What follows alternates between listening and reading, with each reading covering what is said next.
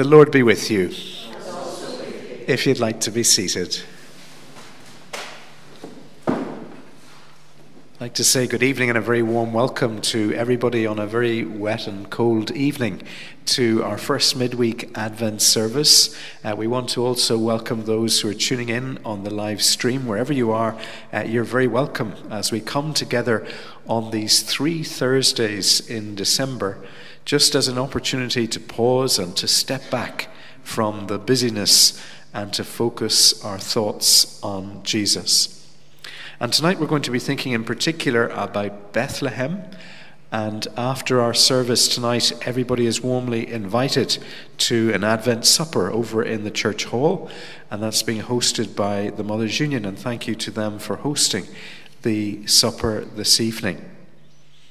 As we come together to worship God, we're going to stand to sing our opening hymn. All the words will be on the screen, but if you prefer to use a red church hymn book, it's hymn 194.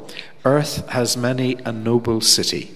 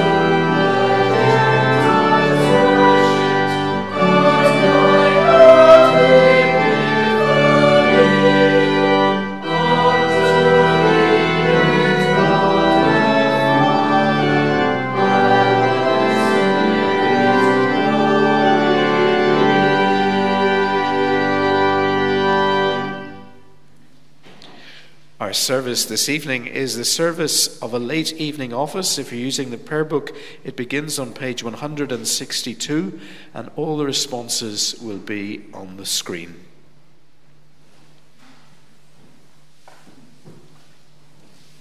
Blessed be our God for all time, now and forevermore. Amen. Glory to you, our God. Glory be to you.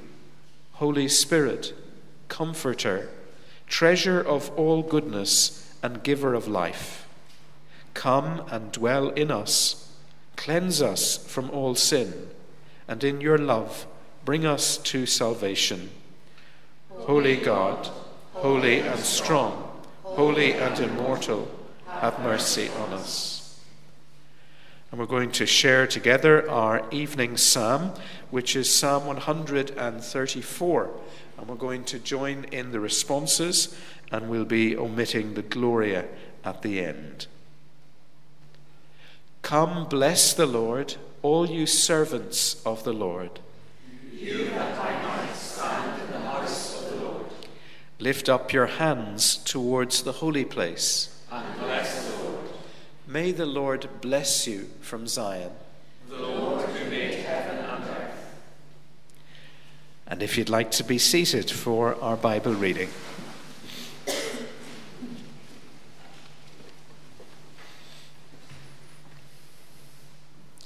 Our Bible reading this evening is from the Gospel according to St. Luke, chapter 2, and starting at verse 8. And there were shepherds living out in the fields nearby, keeping watch over their flocks at night. An angel of the Lord appeared to them, and the glory of the Lord shone around them, and they were terrified. But the angel said to them, "Do not be afraid. I bring you good news of great joy that will be for all people. Today in the town of David, a Savior has been born to you. He is Christ, the Lord. This will be a sign to you. You will find a baby wrapped in cloths and lying in a manger." Suddenly a great company of the heavenly hosts appeared with the angel, praising God and saying, "Glory to God in the highest, and on earth peace to men on whom his favor rests." When the angels had left them and gone into heaven, the shepherds said to one another, "Let's go to Bethlehem and see this thing that has happened, which the Lord has told us about." So they hurried off and found Mary and Joseph and the baby who was lying in the manger. When they had seen him, they spread the word concerning what had been told them about this child, and all who heard it were amazed at what the shepherds had said to them. But Mary treasured up all these things and pondered them in her heart. The shepherds returned, glorifying and praising God for all the things they had heard and seen, which were just as they had been told. This is the word of the Lord. Thanks be to God.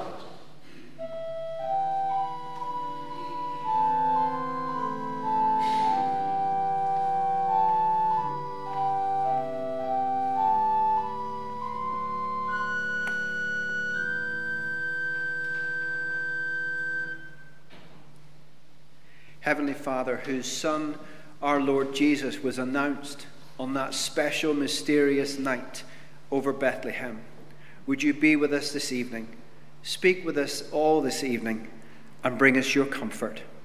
Amen. While shepherds watched their flocks by night, all seated on the ground, an angel of the Lord came down and glory shone around. Those words are so familiar, or as my mum used to say, she thought hysterically, as shepherds washed their socks by night. It's never quite as funny as she thought it was. These words are so familiar to us, and so are the images. We dress kids up annually in bedclothes and strips of cloth to mark this visitation that we read about tonight. And we probably all have an image in our head of even what the angels looked like, and maybe even what they sounded like. This Advent, we're going to focus on that marvelous moment of history, that tremendous night, and recognize that it was all a part of a great plan. There is a time and a place for everything, and it was no accident that it was Bethlehem that was chosen for the focus of God's activity that day. Nor was it an accident that it was angels, those particular angels, bearing the news to shepherds. It was no accident that it was shepherds either. The words those angels spoke are also so important as they open up the wonderful truths of that moment to us. So this evening, let's look at the little town of Bethlehem, not as still as we may have thought it. Imagine an old family estate, a large building made of bricks carved from local stones, long tiled corridors lined with austere portraits, linen wallpapers and luxuriant cloths drape the walls and the windows. Imagine these rooms, once busy and bright, now dim and empty. The estate grounds are overgrown and full of briars, as if some wicked spell has been cast about them. The trailers and vines have breached the windows and walls, and now the beautiful corridors are filled with moss and rats and insects. The estate has passed from generation to generation, from heir to heir. Some of the inheritors were noble people. Some of them were thieves and smugglers and crooks. Now, though, as a consequence of warring between distant cousins, the old family estate, once such a grand place, now lies in ruins. The family, still heirs, are scattered and have neither the energy nor the means to restore the estate. As small as it was, Bethlehem punched above its weight in the hearts and minds of God's people. Like a family estate, it held so much of their history and potential in its heart. Over the generations, Bethlehem had been a home to great family heroes. Rachel, that matriarch, wife to Jacob himself, was buried in the outskirts of the town. As a part of the promised land, it had been given to the tribe of Zebulun and was the home of Naomi, mother-in-law to Ruth and Boaz, the noble and great grandparents of King David himself. David, that glorious and notorious hero, had been the king that finally unified the tribes of God's people and brought the Ark of the Covenant to Jerusalem. Bethlehem was his town, his family seat. To be a citizen of that town was a proud thing indeed. Bethlehem also had a very grim history, with easily corruptible priests living within its gates, with one of its citizens being the victim of a most horrific assault and murder. The act upon that woman was recorded in the closing chapters of Judges, and it's a hard read, and I have to confess I skipped it on my last run through those books. There was something of great weight about Bethlehem, something special about it. As the prophet Micah himself had said, "Out of you, small town, will be a ruler of Israel." The family of God knew that out of this old estate, a promise was being kept. It was to be the birthplace of the Messiah himself.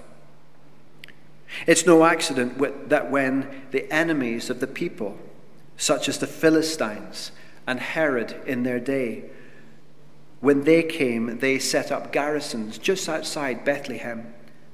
The police in this country, the country you and I live in, know that if there's going to be trouble, it will happen at particular street corners at particular times.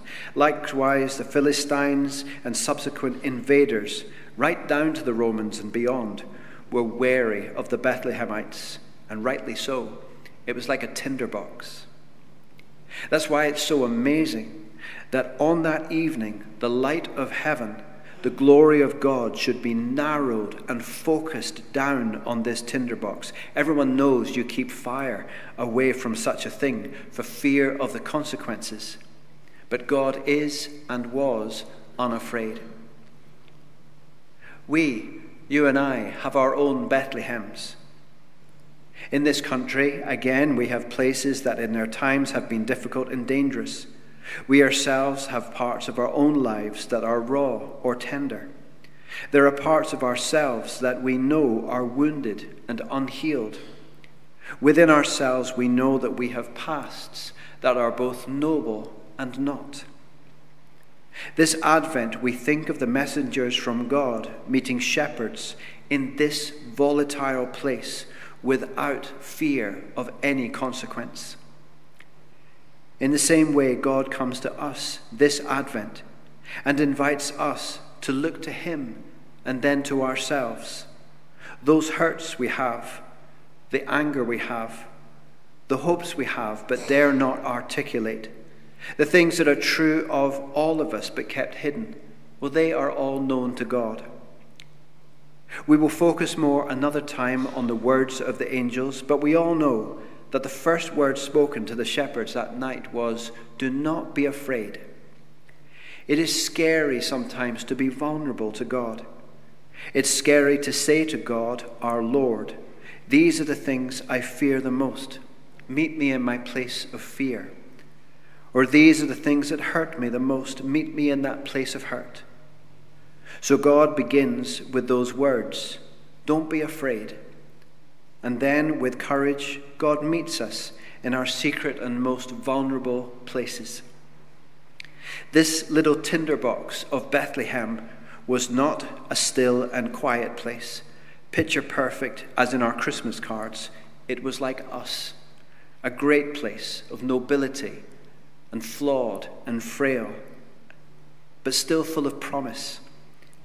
And it was where God met the world on that night, and it's here that we ask God will meet us this Advent. Let us pray.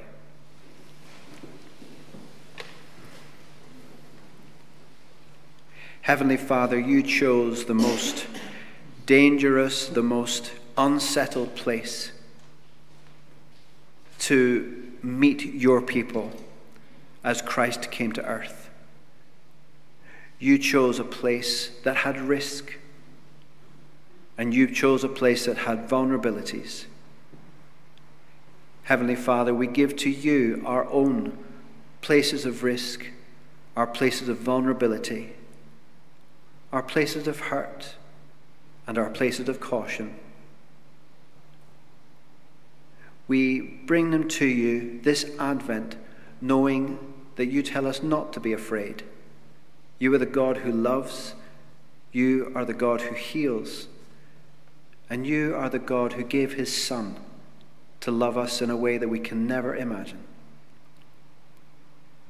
Lord, in your mercy, hear our prayers.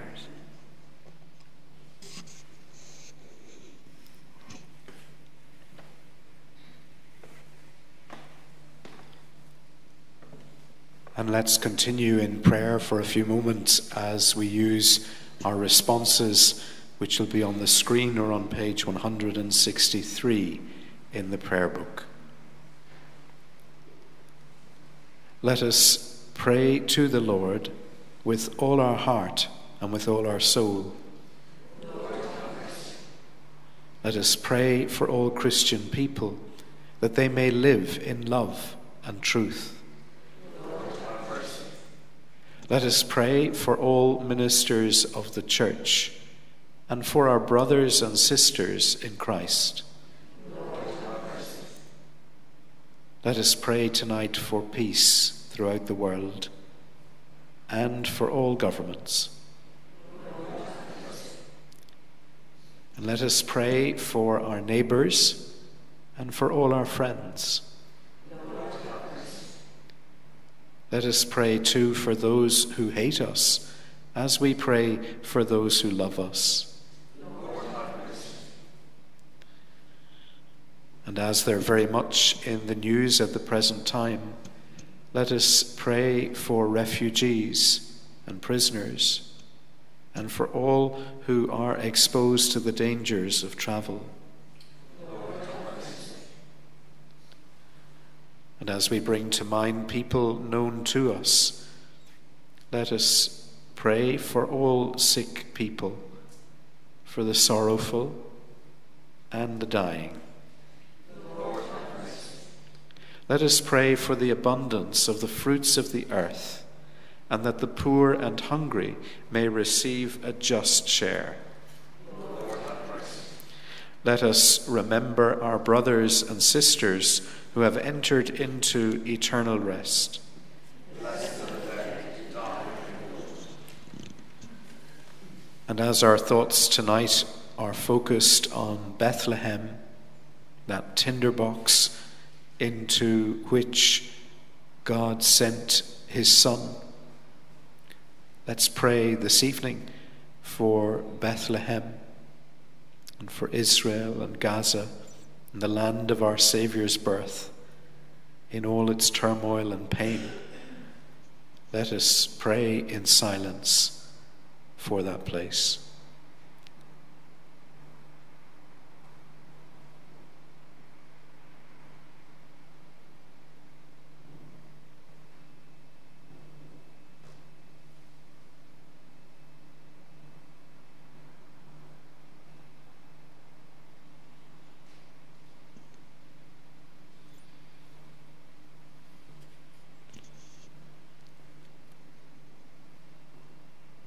Lord, in your mercy, and in a quiet moment, let us bring to God those places of rawness and hurt, as well as our places of joy within us, as we bring them to him in our prayers in the quietness.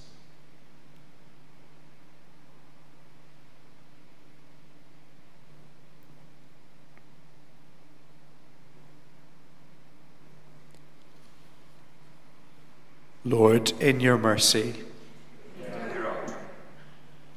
And a special collect prayer for this season.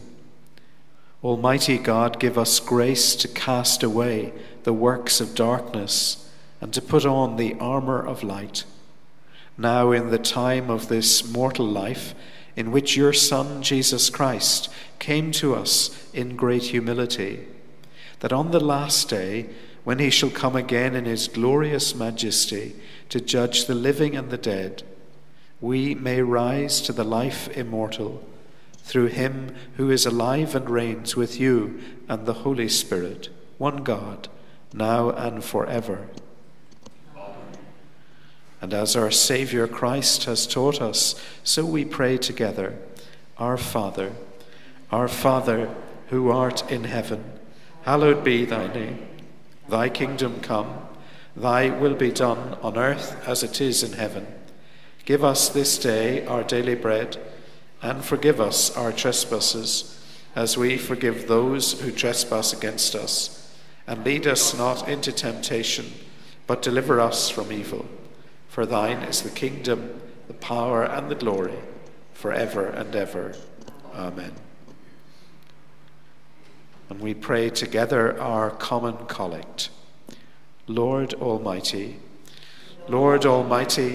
come and scatter the darkness of our hearts by the light of your presence, that we may know you, the light of the world, and the one true God, blessed this night and forevermore.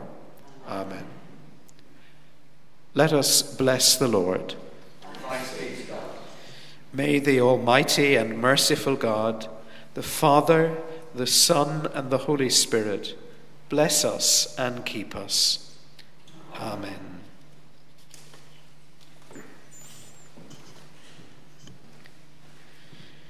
We're going to join together to sing our closing hymn, hymn 118, Behold the Mountain of the Lord.